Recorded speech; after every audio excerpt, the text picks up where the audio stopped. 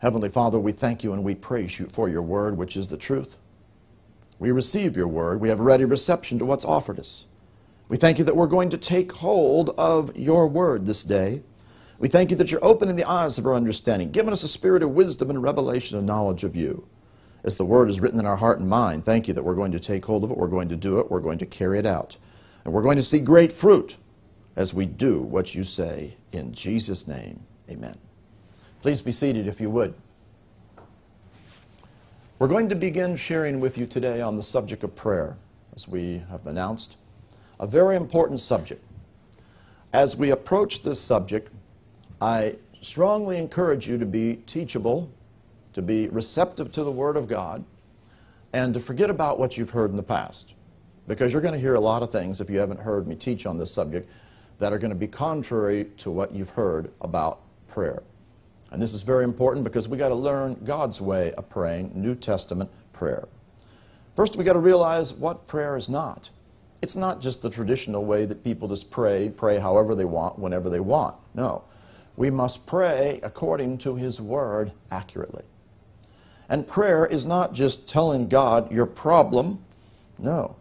In fact, in Matthew chapter 6, over here in verse 8, the Bible says this, "Be not ye therefore like unto them, for your Father knoweth what things you have need of before you ask Him." He already knows. So what does telling Him our problem have to do with prayer? Nothing. He already knows your problem. What are we praying for? We're praying to release Him to bring His promises into manifestation, to bring the answer or to solve the problem that we're dealing with.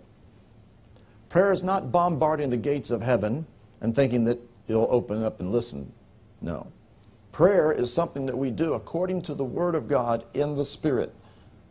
Also, prayer is not asking and asking and asking and asking and asking, just badgering Him or trying to convince Him, manipulate Him, and think that He's going to respond. No. Prayer has nothing to do with any of that. You're not going to be able to manipulate God. God is only going to respond according to His Word. Also, we must realize that prayer is communicating with God. When we communicate with God, we are to communicate with Him in the Spirit. He is a Spirit, and the way that you're going to effectively communicate with God is in the Spirit. We see in Ephesians 6, verse 18, it makes a statement. It says, "Praying always with all prayer and supplication in the Spirit, and watching thereunto with all perseverance and supplication for all saints." All prayer refers to all manner of prayer, all different kinds of prayer. You and I are to pray with all prayer and supplication in the Spirit. The word supplication refers to that which is of strong desire with urgent need, when you study this verse out, looking up in the lexicons and so forth. You and I are to pray with the idea of strong desire and urgent need as we're praying to see God manifest His promises in our life. And notice it's praying in the Spirit. Now the word S, where it's capitalized in Spirit, has been put in by the translator, but there's no capital letters in the Greek. They just thought that it was the right thing to put in. But literally it shouldn't be in there because it's talking about praying in the Spirit, because all prayer must be in the Spirit if it's going to be effective. In fact, the Bible even says, over in 2 Corinthians chapter 4, over here in verse 18, "While we look not at the things that are seen, but the things that are not seen." The things that are seen are that which is of the natural. The things that are not seen are that which is of the Spirit. You and I are to look at the things that are not seen. But the things that are seen are temporal. They're subject to change. But the things that are not seen are eternal. So you and I are going to take aim at the things that are not seen. God is a spirit. You're going to be praying things that are in the realm of the Spirit. Prayer not only is to God, but there's also prayers of authority, which we'll be talking about, which are directed against the enemy. In Ephesians chapter 6, in verse 12, the Bible even says, "For we wrestle not against flesh and blood, but against principalities, against powers, against the rulers of the darkness of this world, against spiritual wickedness in high places." we are dealing with evil spirits, and through prayers of authority, you're going to be warring against them in the realm of the Spirit. We must also realize that spiritual warfare is going to take place if you're going to see the will of God come to pass in your life. Colossians 4:12 speaks of Epaphras. It says, "He was one of you, a servant of Christ, saluteth you, always laboring fervently for you in prayers," prayers plural, all different kinds of prayers, "that you may stand perfect and complete in all the will of God." Prayer is going to be necessary to see that come to pass. But I'm going to put the cursor over the word laboring. Notice there's no word that comes up for you who are here for the first time. In the lower window, the Greek word, or Hebrew if you're in the Old Testament, will pop up in the lower window, showing you the number of the Strongs and the meaning of it. As I come across to fervently, now you see it pop up below. And it's the word number 75, agonizomai. And this particular word is translated fight and fight the good fight of faith over in 1 Timothy 6:12. Here it's talking about always laboring fervently, or literally this means to contend with an adversary, or fight against an adversary. Always fighting against the adversary for you in prayers, that you may stand perfect and complete in all the will of God. It's important that we realize you're going to be praying prayers to God the Father, and you're also going to be praying prayers of authority against the enemy.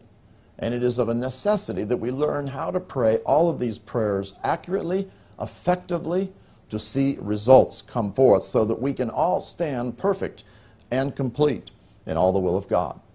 Now, when we are praying, we are putting the spiritual laws of God into action, into operation, that will bring forth the will of God. God's Word is what rules and reigns. His Word is what determines what happens. And we're going to put His Word into operation when we pray the Word of God.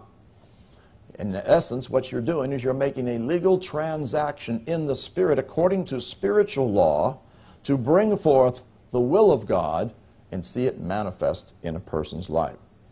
Also, when you pray, you're going to be putting the angels of God in operation. The angels of God are those who go forth to serve God, to carry out His purposes, to see His promises be done, to war against the evil spirits, and to see God accomplish His will. In Matthew chapter 26, verse 53, Jesus made this statement, "Thinkest thou that I cannot now pray to my Father, and He shall presently give me more than 12 legions of angels?" Otherwise, He could pray to the Father. The Father would send all the angels that were necessary.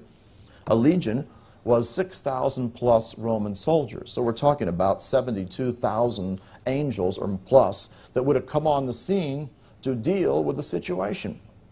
That meant Jesus needed the angels to come, because the angels are going to minister for us, the heirs of salvation. We must also realize that the power of God is resident in His Word. When you pray, you're going to pray the Word, and the Word of God, which has the power of God in it, when you pray the Word, the power of God will be put into operation that is going to bring forth the promises of God. Now, we must realize that there is a change in the covenants. In Hebrews chapter 8, verse 13, it says, "In that He saith a new covenant, He hath made the first old. Now that which decayeth and waxeth old is ready to vanish away." Are we under the old covenant any longer? No. We are now under the new covenant. Of course, a better covenant with better promises. In the old covenant, the people were not born again. They were not redeemed. They did not have a free approach to God. They were not righteous in spirit. They could not walk in the ways of the Word of God and walk free from sin. They were not sons or daughters in relationship to Him. They were servants, what they were referred to in the Old Testament. They were not all priests. Only one tribe was the priest, which was the tribe of Levi. Not all of them were priests, as we see in the New Testament. They had a very limited approach to God. And when they prayed, they couldn't pray and come into the very presence of God. They could only approach through a temple made with hands, and God was not their heavenly Father. But in the New Testament, now we have a better covenant with better promises because we now are in relationship with Him. The new covenant, now we are born again. God is our heavenly Father. We are now in a relationship with Him. We are now sons and daughters. We now have a free approach to God, and we can enter into the presence of God. And now we can come boldly to the throne of grace, and you'll see all these scriptures as we go. Also, we are all priests before God, and the priest is the one who approaches God through the high priest. There's no limits now on us. We have a free approach. And also, we now come through a temple made without hands, which is us, because now the presence of God is dwelling in us. And God is our heavenly Father. So there's a change in covenants. Not only is there a change in covenants and a change in all these areas we've already mentioned, but there's also a change in the way we pray. And this is very important, because most everybody in the body of Christ is praying according to Old Testament ways instead of praying according to New Testament ways. And this is very important. If you're going to pray effectively, let's look at some ways how they prayed in the Old Testament, so you see what we're speaking of. In 1 Kings chapter 8, down here in verse 28, "Yet have thou respect unto the prayer of thy servant, to his supplication, O Lord my God, to hearken to the cry and to the prayer which thy servant prayeth before thee today." Otherwise, he's coming as a servant. He's asking God to hear his cry, to have respect unto his prayer. He has no confidence of what God will do. He's looking for God to be responsive to his prayer. Let's look at another place where they would pray. Over in Psalms 55. Psalms 55, verse 1. "Give ear to my prayer, O God, and hide not thyself from my supplication." They're asking him to give ear, to listen to my prayer. They're asking him not to hide from their supplication. That certainly isn't confidence in prayer. They don't know whether God's going to hear them or not. They have no confidence to know whether or not God's going to respond whatsoever. We see in Psalm 61, verse 1, "Hear my cry, O God, attend unto my prayer." Same thing, asking God to pay attention to his prayer and to hear their cry. We see another case illustrating the way that they would pray in the Old Testament. 1 Samuel 1:27. "For this child I prayed, and the Lord hath given me my petition, which I ask of him." They would make petitions, and they would ask of God. That's the way they prayed in the Old Testament. This is the way people still pray in the New Testament today. Unfortunately, they're asking, they're making their petition, they're praying and hoping that God will respond and wondering whether he's going to hear them or not. They couldn't come boldly to the throne of grace, remember. They had no free approach to God. But the change has come in the New Testament. Now, we see that God will hear the prayers of the righteous. The Bible says in 1 Peter chapter 3 and verse 12, "The eyes of the Lord are over the righteous, and his ears are open unto their prayers. But the face of the Lord is against them that do evil." When someone meets the conditions of being righteous, the eyes of the Lord are over the righteous, and his ears will be open unto their prayers. We also see in 1 John chapter 5, which we'll be talking about a little bit later, but we just want to look up a couple things here. 1 John 5:14 says how that if we ask, and we'll be looking at this word a little bit later, anything according to his will, he heareth us. Otherwise, this is now the confidence that we have in him, that God would hear their prayer. Did they have that confidence in the Old Testament? No. Can we have that confidence, and are we to have that confidence in the New Testament? Yes. In fact, if we know that he hears us, whatsoever we ask, we know we have the petitions we desired of him. We know we have everything that we've prayed. That is confidence. If God hears us, we know we have them. And we want to be sure that he hears us. Most people think that God hears every prayer that they pray. According to this scripture, if he heard their prayer, they have everything they pray. Well, we know that's not happening to people. So they must not quite be praying the way they need to. It's very important that we pray accurately and effectively. Another scripture that's important for us to realize, which we've quoted, referred to here, but here it is in Hebrews 4:16. Let us therefore come boldly unto the throne of grace that we may obtain mercy and find grace to help in time of need. Notice, you and I can come boldly to the throne of grace, confidently, freely. They couldn't do that in the Old Testament, but now we can do that in the New Testament. Now, it's important that we understand how to pray New Testament prayer. And we see that Jesus spoke in response to what the people said to teach them about prayer. In Luke chapter 11, verse 1, it came to pass that as he was praying in a certain place, when he ceased, one of his disciples said unto him, Lord, teach us to pray as John also taught his disciples. They wanted to know how John was teaching his disciples. Well, Jesus didn't respond to them and teach them how John was teaching his disciples. Instead, he responded to them, but he taught them New Testament prayer, because what did Jesus come to do? He came to bring the New Testament into being. Here is what he said to them. This is over in Matthew's account. In Matthew 6:9, he said, After this manner, therefore pray you, Our Father which art in heaven. Was God their heavenly Father in the Old Testament? No. What's he teaching?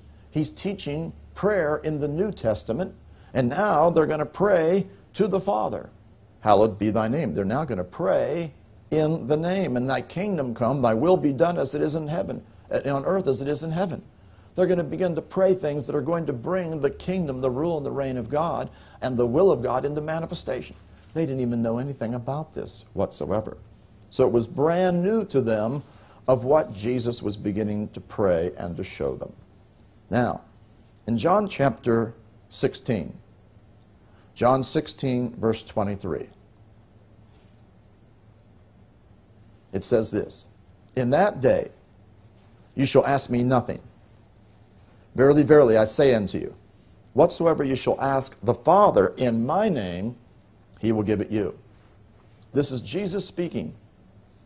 And this is a very important passage of Scripture, because he's showing you the change in prayer. Notice this first verse as we look again. In that day, what day is he talking about? The day after the resurrection. You shall ask me nothing. Who's doing the speaking? Jesus. Are we supposed to pray to Jesus now? No. You don't ask Jesus anything. That's what he said. So everybody who's praying to Jesus is praying contrary to the New Testament and praying in error, and they won't get an audience with God because they're praying incorrectly. The word ask is the word arateo. If you notice below, number 2065. And it means really to ask or to request something. So he's saying, you're not going to ask or request of me anything. That's the way they did things in the Old Testament. And that was their way they used to be, where they used to ask and request of things. He says, verily, verily, truly, truly, saying it twice, emphasizing it, I say unto you, whatsoever you shall ask the Father in my name, he will give it you.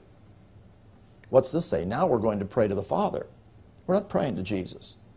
I hear ministers praying to Jesus. They're praying in error. Now we pray directly to the Father, and he said, in my name, which is in the name of Jesus. In the New Testament, we pray to the Father in the name of Jesus. And it says, he, referring to who? The Father will give it you. Who's going to give you the things you pray? Your Heavenly Father, because now you're in relationship with him. But there's another thing that we must look at here.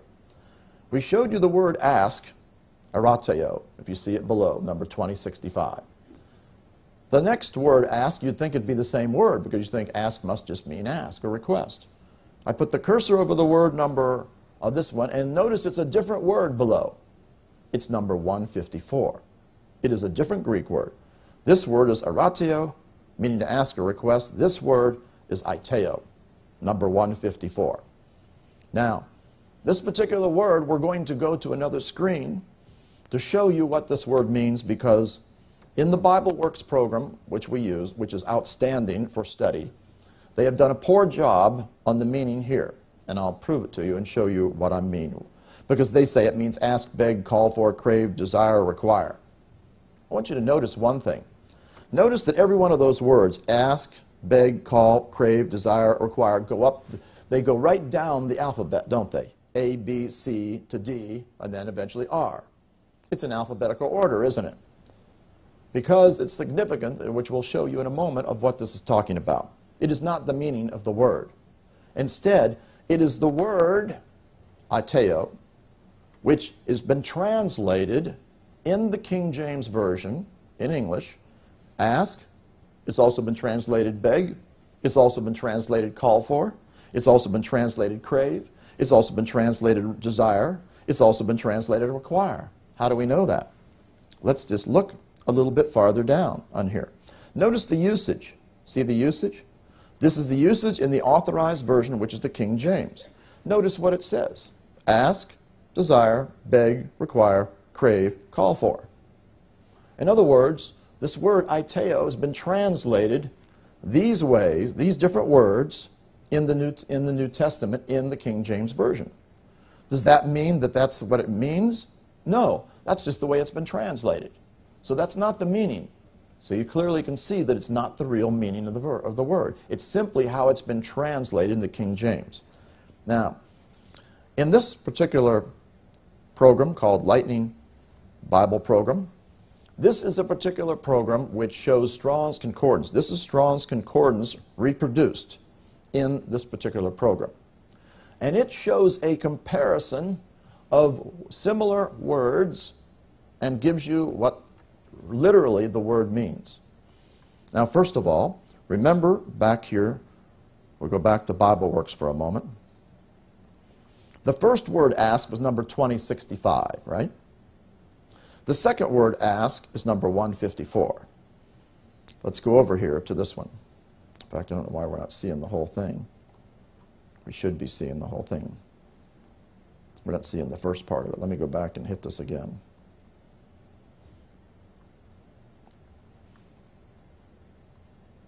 This is the program to be able to bring this up. We'll go to 154 first of all. That's number 54. It is not showing the whole thing for some reason. I don't know why it's not doing that. Because you're missing the first part. Well, let me tell you what it says. You can't see it here. There's a one above this. It says 2065. And number 2065 says, request as a favor. That's what the word erateo means. Request as a favor. Unfortunately, this is not showing the whole thing. Normally it does. I don't know why. I must not know. Don't know how to make that change. But I want you to look at this one, number 154, which is the word erateo, which means strictly a demand of something due. A demand of something due. That is a very important point. In other words, let's go back over here. The first one does mean a request as a favor. That's what it says in Strong's, number 2065. He says, in that day you're going to request as a favor of me nothing. Verily, verily, I say unto whatsoever you shall demand of what's due you of the Father in my name, he will give it you. That is a totally different concept than asking or petitioning. But that's what the word means in the Greek. A demand of something due you. The word has been changed from erateo to New Testament prayer, aiteo. And this is very important. What are we doing when we're making a demand of something due us? First of all, you're not demanding of God. You can't make God do anything. It's not a demand in the sense of trying to force him to do something. It is a legal term according to spiritual law. When you make a demand of something according to a legal term, you are demanding that which belongs to you, or your rights or promises or privileges that belongs to you. In fact, I learned this even before I became in the ministry, long before. Because before I went in the ministry, I was an insurance adjuster for 5 years after I graduated from college, before I was called in the ministry. And during that time, we would always be recovering monies that were due us, called subrogation, from people that owed us money. And in doing so, we would write them letters, and we were always writing, we request that you send us the money according to our subrogation rights to return it to us. That belonged to the insurance company. A letter came down from the Home Office one day that went to every single of the policy service offices. And this particular letter said, do not say, I request, when you write anybody about monies that belong to you legally. Instead, you are to write, I demand that you send such and such amount of money, because they said that is the proper way, according to legality, according to legal ways, in order to see something be sent. Now, so I learned that we could make a demand of what's due us for our rights to be brought into manifestation for us. And that's the same principle that's really being said here. Whatsoever you shall demand of what's due you of the Father in my name, he will give you. Now, why are we doing this? Well, first of all, you must understand that all the promises of God have already been given you. Ephesians 1:3 says, Blessed be the God and Father of our Lord Jesus Christ, who hath blessed us with all spiritual blessings in heavenly places in Christ. All the blessings of the things we want to receive from the Lord, and notice it says all blessings, so this isn't some of them. And notice what it says, hath blessed. That's past tense. That means everybody that is in Christ Jesus has already been blessed with all spiritual blessings in heavenly places. That means they already belong to us. Since they've already been given to us, if we come to the Father, are we going to come to ask him to give us those blessings? No, they've already been given to us. Instead, we're going to do something to release those blessings that have already been given to us to come into manifestation in our life. They've already been given to us, so we aren't going to ask him to give us something that he already gave us to us. No. Instead, we're going to do something that is going to release these blessings. By the way, all the promises of God have already been given to us in Christ. 2 Corinthians 1:20 says, For all the promises of God in him are yea, yes, and in him amen, so be it, unto the glory of God by us. All promises have already been given to us, and they're yes. They're not maybe and no. God doesn't say no regarding the promises of God. He doesn't say maybe I'll do it for you and maybe I won't. No. He says yes. All the promises are ours. You've got to know that. Every promise belongs unto you. Therefore, since the promises belong unto you, they've already been given to you, and now you are to see these promises come into manifestation. You're going to pray to the Father in the name of Jesus. You're going to make a demand of what's due you, and he will give it you. How do we make a demand of what's due us? Now, by the way, what's due us? All the promises that have been given to us. Now, are you trying to make God give it to you? No. He already gave it to you. This is simply the means, according to spiritual law, to release what's already been given to you to come into manifestation in your hands. Okay? It's similar somewhat to writing a check to see monies be released from the bank. You have a checking account. It has your money in it. It belongs to you.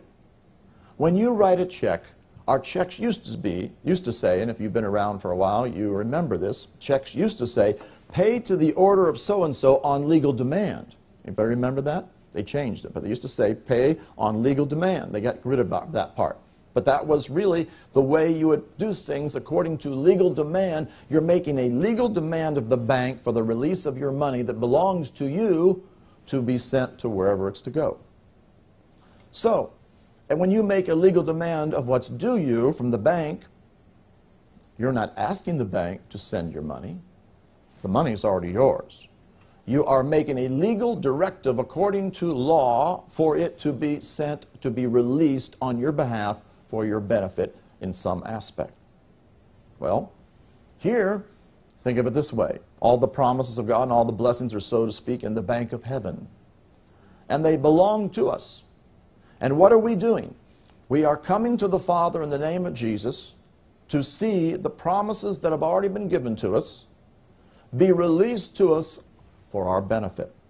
And so instead of asking and requesting as a favor, now we're coming boldly to the throne of grace, directly to the Father, through the name of Jesus, who's the high priest.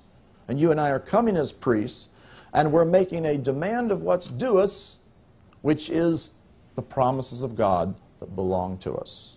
And that is very important. That's why he says, verily, verily, I say unto you, whatsoever you shall make a demand of what's due you, the Father in my name, he'll give it you. Then he goes on and he says in verse 24, hitherto. Hitherto means up to this time, or until this time, which is talking about the time when he's talking about here. He's referring to what's the New Testament prayer, the age that's going to come. Up to this time, have you, aiteo, made a demand of what's due you, nothing in my name. You have not made a demand of what's due you of anything in my name. Why? Because God wasn't their heavenly Father. They weren't in relationship with him. They had no free approach to God. The promises didn't belong to them as far as already given to them, that they could just come and take hold of them whenever they wanted. Up to this time, you've made a legal demand, a demand of what's due you of nothing in my name. Make a demand, ask as aiteo, make a demand of what's due you. Make a demand of what's due you, something due you, and you shall receive that your joy may be full. This is the next word we need to look at. There are two different major words for receive in the Greek.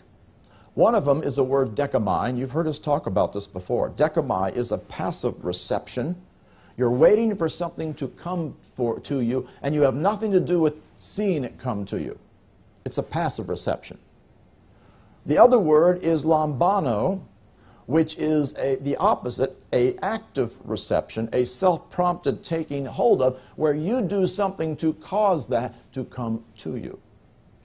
The word used here is lambano, which means you shall take hold of, because it means to take or to lay hold on something. So what he's saying in this verse is, hitherto or up to this time, have you made a demand of nothing in mine, of what's due you, of nothing in my name. Make a demand of what's due you, and you shall take hold of it, that your joy may be full. Why is it necessary for this to be lambano, of taking hold of it? Because since the promises have been given unto you, you are taking hold of what belongs to you to see it come into manifestation in your life. Such as when you write a check to the bank. You're taking hold of that which belongs to you to be either come to you or to be sent wherever it's supposed to go.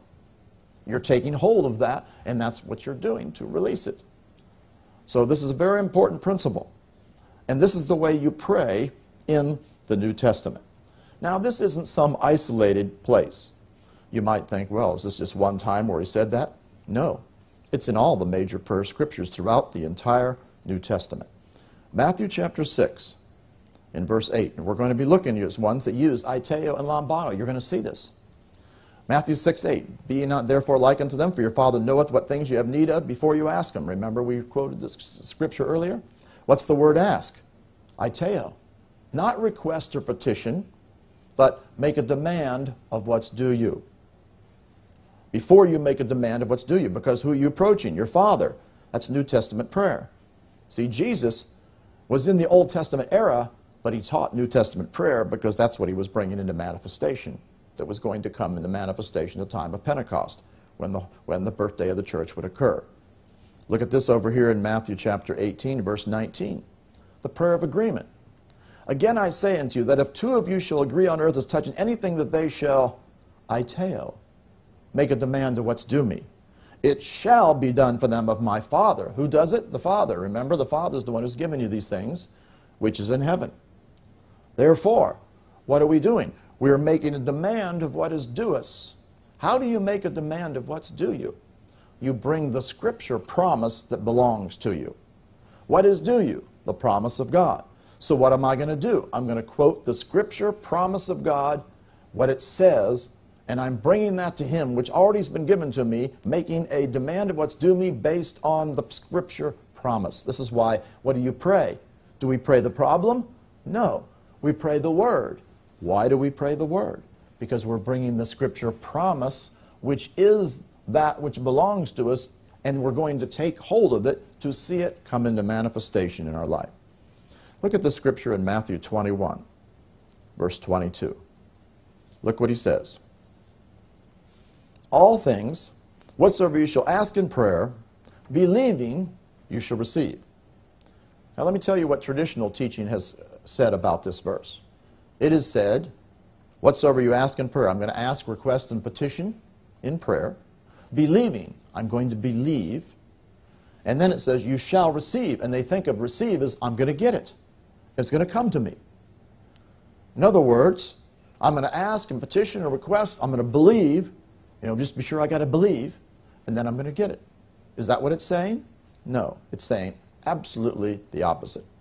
Whatsoever you shall aiteo, make a demand of what's due you in prayer. Believing, you shall lambano, take hold of it. That is totally different. In other words, because you believe, believing isn't going to get it done. Believing is just part of it. You believe, what do? You take hold of it. I believe that promise is for me. I'm taking hold of that promise. Taking hold of it to see it come into manifestation in my life. Let's look over at Mark chapter 11. Mark chapter 11 in verse 24. Therefore I say unto you, what things soever you desire when you pray, believe you receive them and you shall have them. Now, this say, well, I don't see the word about prayer as ask or aiteo anywhere in here, ask. Well, remember sometimes it was translated desire, if you remember. You put the cursor over the word desire, it's aiteo. Normally translated ask, but for some reason translated desire here. Desire means what I wish or what I want. It shouldn't have been translated that way. It's not even a good translation. In fact, many people have used this prayer as a catch-all for anything. Whatsoever, I don't have a scripture on it, but I got Mark 11:24. Whatsoever I desire such and such. So I desire whatever it is I desire. My heart's content, When you pray, believe that you receive them and you'll have them. Well, it doesn't work that way. It's not what you desire, whatever my heart's content, whatever I want. It's whatever I demand of what's due me. And what is due you? The scriptural promises. In other words, you can't pray something contrary to the Word. If you pray things contrary to the Word, it's not going to get any audience with God. Because what belongs to you? All the promises, all the blessings that have been given to you. What things soever you make a demand of what's due you, when you pray, believe that you lambano them, take hold of them, and you shall have them. This is the prayer of faith. So you're to make a demand of what's due you and take hold of this. As you believe, you take hold of it. Another thing that's important, there's been much teaching in the body of Christ that has said that you pray one time.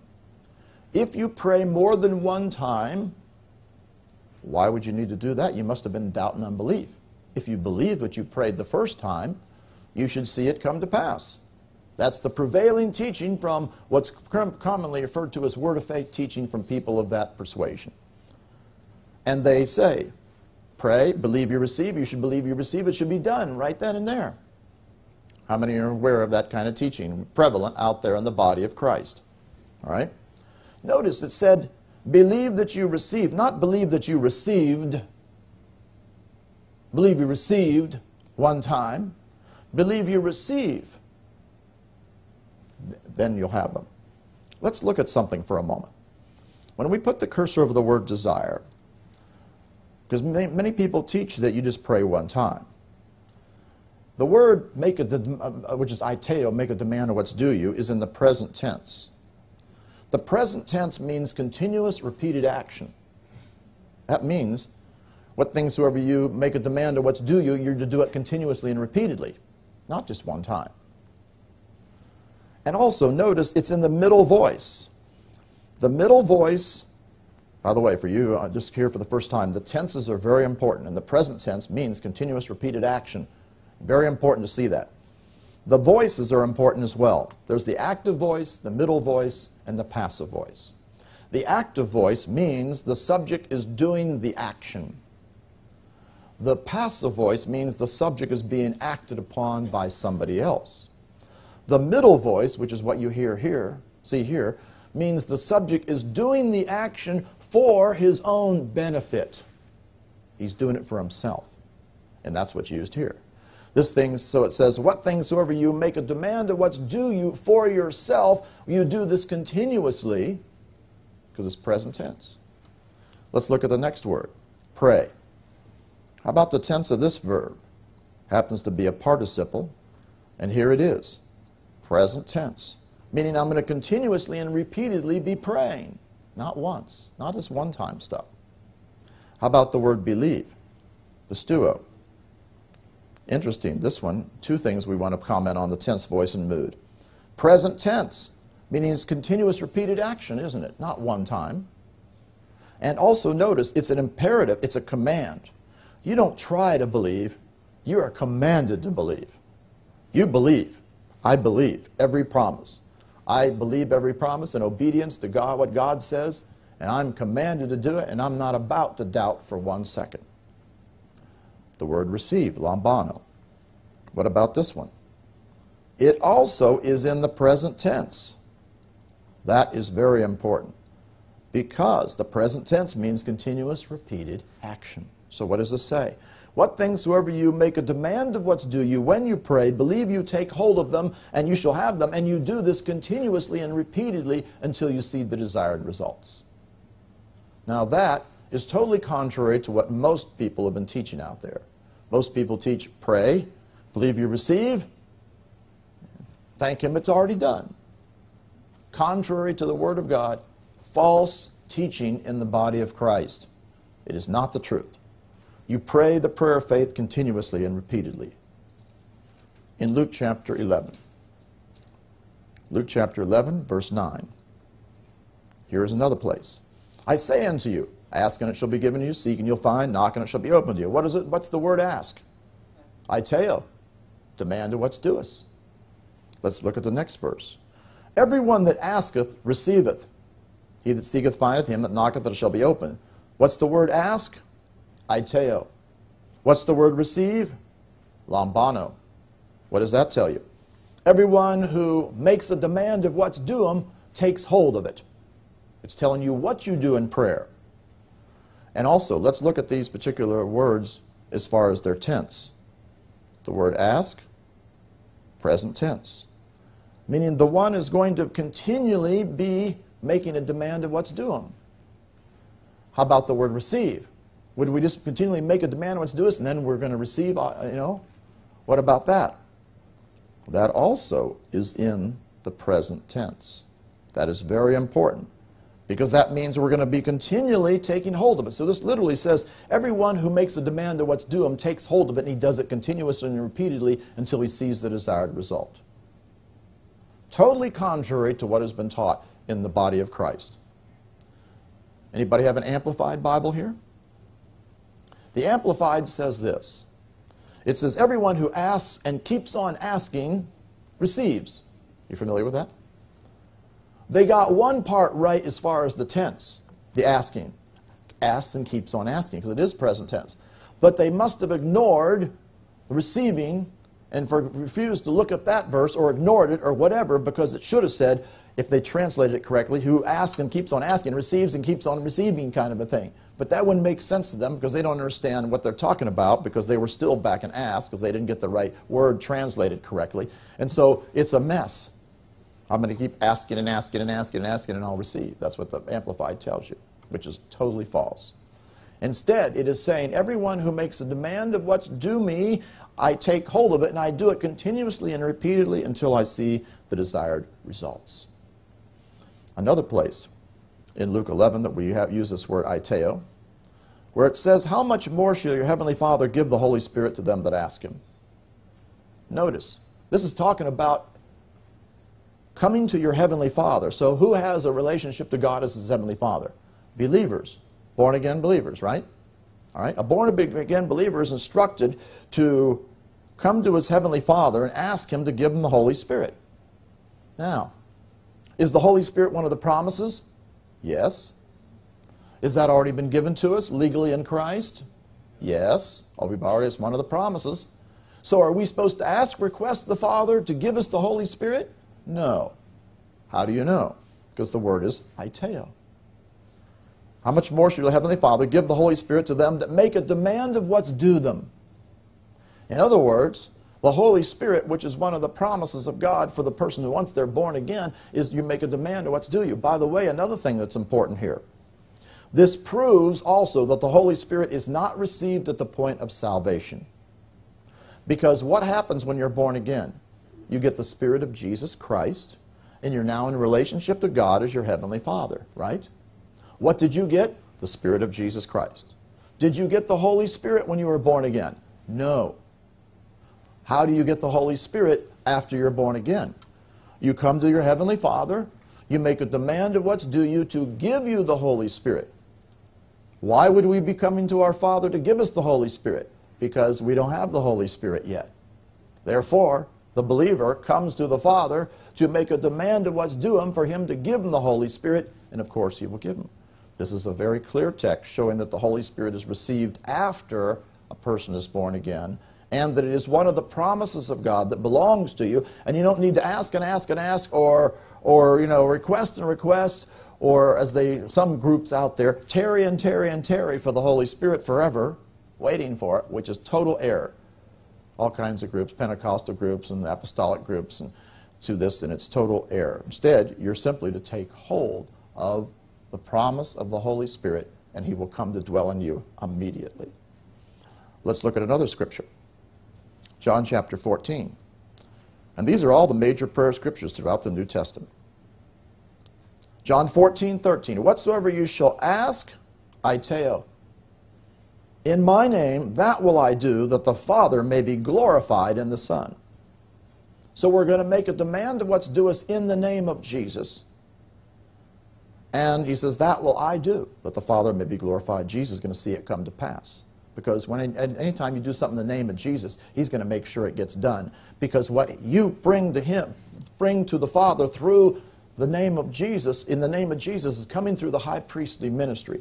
And what does Jesus do? He takes that which you bring to him, and he confesses it before the Father, and confesses it before the angels, and sorts to see that come to pass.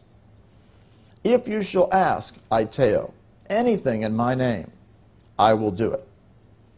This is making a demand of what's due you of anything. Now, this is not talking about anything I want, because it already says, aiteo, a demand of what's due you, so that already has limited to all the things that are due you.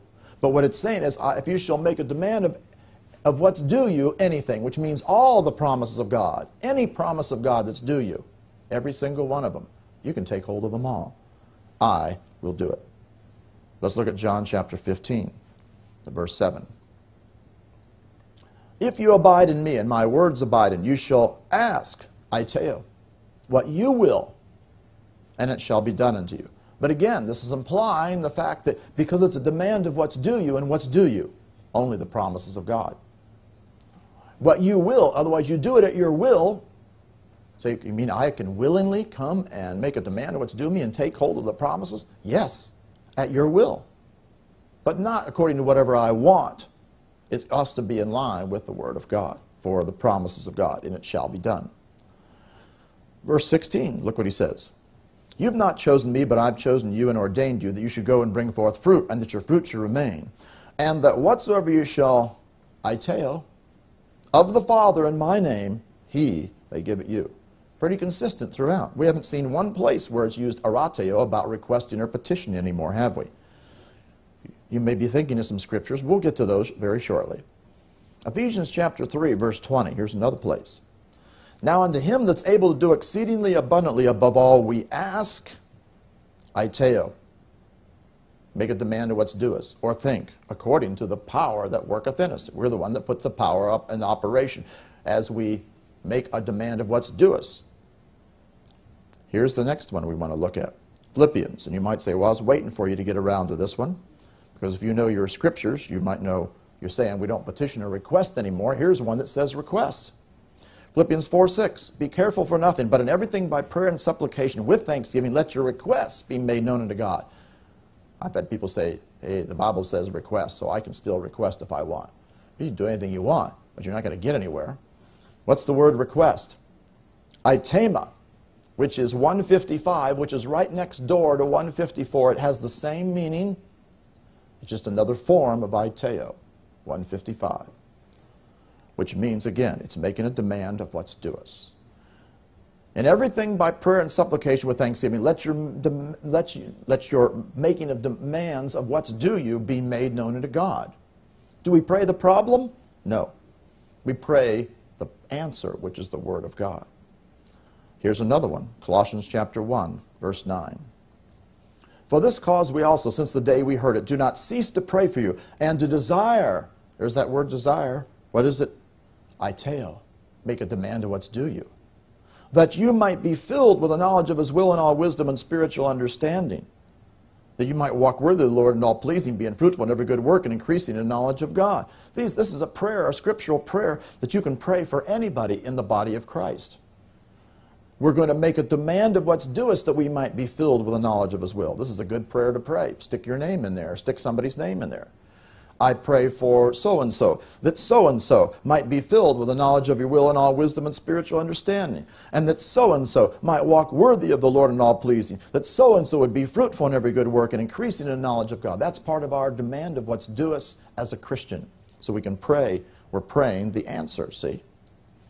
Let's look at another scripture over in James, chapter 1, verse 5. If any of you lack wisdom, let him aiteo, make a demand of what's due him of God, because wisdom is one of the promises. You can see wisdom, you can take hold of it. That gives to all men liberally and upbraideth not, it shall be given him. But let him aiteo, make a demand of what's due you, in faith, nothing wavering. You make a demand of what's due you because you know it belongs to you. How could you ever waver? I didn't go to the bank and say, Mr. Banker, please give me the money out of my checking account. Now, I'm not sure if he's going to do it or not, you know. No, I'm not wavering. I know it's mine. I know it's going to happen because I understand what a check is. It's a legal instrument. It's going to release it. It belongs to me. So I'm never going to waver when I make a legal demand of God because I know it's dealing with things that already belong to me that are going to be released to me. He goes on in the next verse and he says, let not that man think that he shall receive lambano, take hold of anything of the Lord. In other words, when I make a demand of what's due me in faith for wisdom, I take hold of that as long as I'm not wavering. There's no reason for us ever to waver concerning the promises of God. James chapter 4, verse 2. You lust and have not, you kill and desire to have and cannot obtain, you fight and war, yet you have not because you ask not, aiteo. You have not because you don't make a demand of what's due you. Many people don't have the promises that belong to them because they haven't made a demand of what's due them. Then he goes on in the next verse, though, and he says, you make a demand of what's due you, which is the correct, and receive lambano not. Why didn't they take hold of it? Why couldn't they take hold of it? Because you make a demand of what's due you amiss, that you may consume it upon your own lust. Otherwise, it is possible for you to make a demand of what's due you according to the promise of God, but with a wrong motivation. Not for what God wants, but for my lusts. No, you don't do things for your lusts. Wrong motivation, you won't be able to take hold of it. That shows you that when you pray, you can't say, well, I'm making my legal demand for $1 billion, and it's Mom going to get it. I take hold of it, it's going to happen. You're doing it for consuming on your own lusts. So I can go buy all the things I want to buy and all these kind of things. So your motive is all tied into this. Look at 1 John chapter 3. In 1 John chapter 3, we'll look at a couple scriptures. First of all, in verse 20. If our heart condemn us, why would our heart condemn us if we got sin in our life? God is greater than our heart and knows all things. Beloved, if our heart condemn us not, why would that be? Because I've confessed my sin, my heart's right and perfect towards God. Then have we confidence toward God. In other words, you will not have confidence toward God in prayer, which is what you're going to see in the next verse, unless your heart's right with Him. Look at the next verse. And whatsoever we, aiteo, make a demand of what's due us, we, lambano, take hold of Him, because we keep His commandments and do those things that are pleasing in His sight. So this also shows you there are some considerations. You just can't pray for whatever you want and not be walking in His ways. It's not going to happen. We can make a demand of what's due us and we take hold of Him because we keep His commandments and do those things that are pleasing in His sight. That's why our heart's right with Him. So otherwise, you've got to be walking right if you're going to see results. 1 John chapter 5, verse 14. Look what it says. And this is the confidence that we have in him, and I'm going to read this in the 2 verses in the King James, that if we ask anything according to his will, he heareth us. And if we know that he heareth us, whatsoever we ask, we know that we have the petitions that we desired of him. I want you to notice, we got one ask in verse 14. We got another word ask in verse 15. And we got a word petitions, and we got a word desired. 4 different words. Sounds, what are all these about? Now we got the petitions. Most everybody's out there petitioning. I'm going to put my petition up to God. That's what they did in the Old Testament. What's petition mean? Ask, request, and see if he'll do something. Let's find out what these words are. This is the confidence that we have in him, that if we, aiteo, make a demand of what's due us, anything according to his will, he heareth us. And if we know that he heareth us, whatsoever we, aiteo, make a demand of what's due us. We know that we have the aitema, the one right next to it, 154, the demands that we have made a demand of him, that we desired. Remember, it was translated that a lot of times, aiteo, of him. In other words, the word aiteo 3 times, in this form of aiteo, aitema, is used once, so we have 4 times this word is used in this verse. Yet it's translated 3 different things. You'd never figure this out in a million years about what it really says unless you look it up in the Greek and understand what the words mean. This is why it's extremely imperative that we look things up. So look what it says. This is the confidence that we have in him, that if we make a demand of what's due us of anything, and here's qualifying, what's anything that we can make a demand of what's due us? According to his will. What's his will? The Word of God, the covenant that we have. He heareth us. Now that's good news. That means that God hears us if, and that's the qualification, we make a demand of what's due us of anything according to his will. This means that God hears the prayers that are prayed to the Father, that are bringing the Word of God with the promise of God that belongs to us, that's due us, according to his will. Which also means he doesn't hear prayers that are contrary to his word. He doesn't hear them. He's not responding to them. He doesn't hear them. They didn't get anywhere. They just went out in thin air. Well, certainly God must have heard me. We're talking about him hearing you to respond. He didn't. I mean, think of it this way. You're on the internet. You type in the right address, you get to the right place. You type in the wrong address, you don't get to the right place.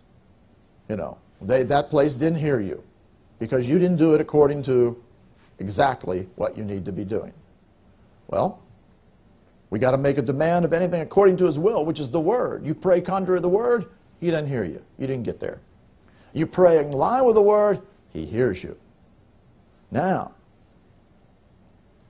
and if we know that he hears us, you can't just assume he hears you. You got to know he hears you. If we know that he hears us, how do we know he heard us? Because we made a demand of what was due us according to his will. That's how, because of the previous verse. We know that we have. You mean to tell me that I can know that I have what I prayed? Absolutely. Well, I hope I have what I prayed. No, I can know I have what I prayed. We know that we have the demands that we made that were due us of him, that we made a demand of what was due us of him. In other words, this is literally saying this.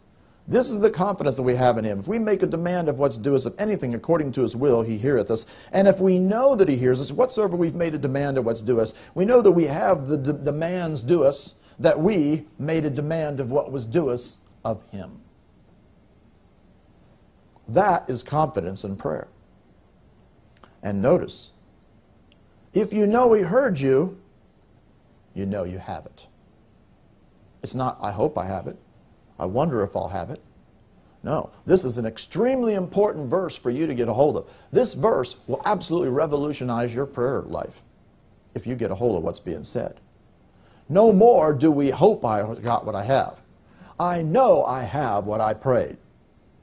In other words, if you pray accurately to the Father in the name of Jesus, according to the will of God, bringing the scriptural promise that belongs to you, what's due you, making a demand of what's due you, to the Father in the name of Jesus. You know that He heard you, and you know you have those legal demands, that you made a legal demand of Him. That is powerful. And that is New Testament prayer. Otherwise, we just don't pray and just hope something will happen. That's Old Testament prayer. Most everybody in the body of Christ is praying a bunch of Old Testament prayer stuff. Or some of the ones who've understood about making a demand of what's due you, they got off track and are praying the one time only, believe I receive, it's done, that's it. And missing the whole boat. Instead of praying continuously and repeatedly taking hold of the promise until we see the result come into manifestation. In other words, we have a great problem in prayer being taught, not only in the United States, but in the world. So I've taught this over in Africa and other nations where I've been to. They don't know any of this stuff. Of course, they don't even have computers or Strong's Concordances to even know these things. But some of the languages have somewhat known this. Because in the French language, the LSG translation, the word used for, which is aiteo in all their translations, is the word D-E-M-A-N-D-E-R-E, demandery, if anybody knows French, which would tell you demand. It is the word. They translate it correctly, so they'd figure it out, all the French-speaking ones. When I went on and taught that over in the French-speaking nations, they understood that because they saw demandery. But in the English language, without looking it up, we don't have any idea of what's going on. So we have a major problem in the body of Christ because people have not understood this. We'll look at one other scripture regarding that doesn't use aiteo, but it uses lambano that we looked at before, Hebrews chapter 4, verse 16. Look what it says. Let us therefore come boldly under the throne of grace, that we may obtain. The word obtain is lambano. That we may take hold of mercy and find grace to help in time of need. Mercy is one of the promises of God. God's mercy is available for you. You can take hold of His mercy. Remember what those blind men were calling out for us? Have mercy on us, thou Son of David. They were looking for healing. Healing is mercy. You can take hold of healing, mercy from the Lord because it belongs to you. You can come and take hold of that because it belongs to you. So, let's give you an example of how this would work. Here it says we take hold of mercy. Well, how do I know that mercy is a promise that belongs to me? Well, we got to look at the scripture and find one. Here's a scripture. 1 Peter chapter 2, verse 10 says this. In time past were not a people, but are now the people of God, which had not obtained mercy, but now have obtained mercy. Notice past tense. Now what is that? That is a scripture promise that belongs to us as a Christian. We have obtained mercy. Now, do I just speak that scripture and then mercy is going to be released on my behalf? No. That's just a scripture promise. This is what you're going to aiteo, make a demand of what's due you. In other words, if I want to see mercy, what am I going to do? I'm going to say, Father, in the name of Jesus, your word says, I'm bringing the scripture promise, your word says that I have obtained mercy according to 1 Peter 2:10. That belongs to me in Christ. That's one of the scripture promises, one of the blessings that belongs to me. Therefore, because this is the scripture promise which I'm bringing before you, making my demand of what's due you, I am coming boldly to the throne of grace, and I am now taking hold of your mercy in the name of Jesus. Otherwise, because the mercy belongs to me, have obtained your legal right, I now take hold of mercy in order to see it be manifest. This is the lambano part. So if you're going to pray accurately and effectively, you're going to pray to the Father in the name of Jesus. You're going to make a demand of what's due you by bringing the scripture promise, and then you're going to take hold of that promise in order to see it come into manifestation. And you're not going to pray that once. You're going to continually pray that until you see the manifestation of the promise come forth in your life. That is so important. We had many people praying the prayer for a job. They simply prayed that prayer. Well, we brought all the scriptures. If you examine that prayer, it has scripture after scripture. Everything we pray is a scripture that we're praying, which is what says what God will do. So we're praying the Word, which is making a demand of what's due us. And then we believe we took hold of that job that God has for us in that prayer. And then we continually told everybody, pray it every day.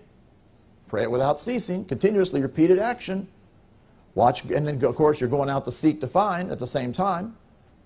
Your part, go out and obtain it, in the sense. But in the Spirit, we were taking hold of it, and the angels were going before you, preparing your way, going out to cause this thing to come to pass. And we've seen people get jobs that prayed the prayer because they put God in operation. In other words, same thing in the area of healing. In the area of healing, you would simply say, Heavenly Father, in the name of Jesus, your word says, I'm bringing the scriptural promise, my demand of what's due me. By whose stripes you were healed.